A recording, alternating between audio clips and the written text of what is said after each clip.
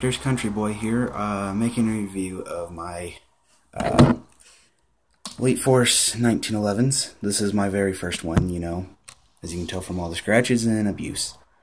Upgraded the internals from out of this one, which is the Elite Force 1911 TAC, and I'll get to that one when I'm about the upgrades and all. For now, this one. I mostly took the internals out of this one and put it in this one besides the barrel.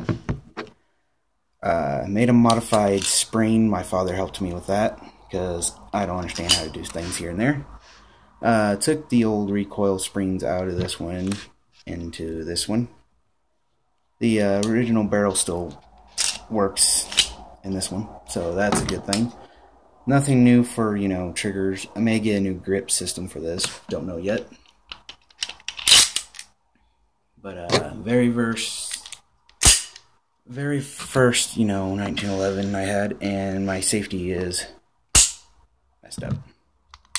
That's why I also keep the hammer up and safety on. Now this one, Elite Force 1911 TAC.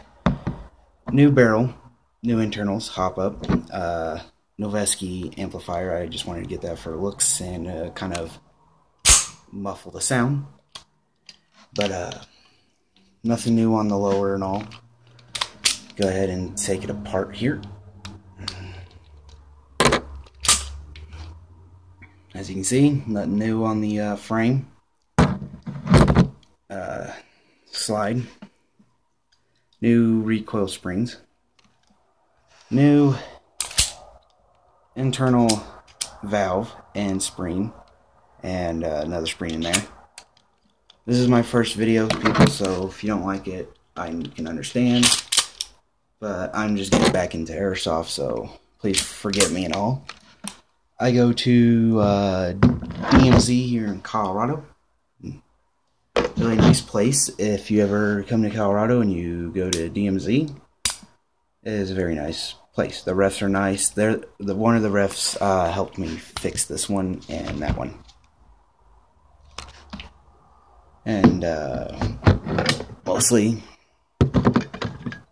first mag that came with the black one here. Second mag, which has the new upgraded valve, I guess. I don't know. Came with that one. Bought this one at DMZ. Barely used. I hardly used it besides testing this out in my backyard to see how it sounds and how it works. Hop up in this is a little bit off. I have it all the way lowered as I can, but the BBs are just going up because it's new and it needs to be broken. 27 round extended mag works really good, even though the where the ZO2 gets housed, the little pressure thing here, you move it with an Allen wrench, but mine's a bit chipped and I try and file it, but oh well. Just don't use Crossman CO2 in it. That is it, and flashlight's just a little cheap, Just got it on there for looks. Might get a laser for it, but thank you for watching, and don't forget to like, subscribe, comment, or anything. Have a nice day. Country Boy out.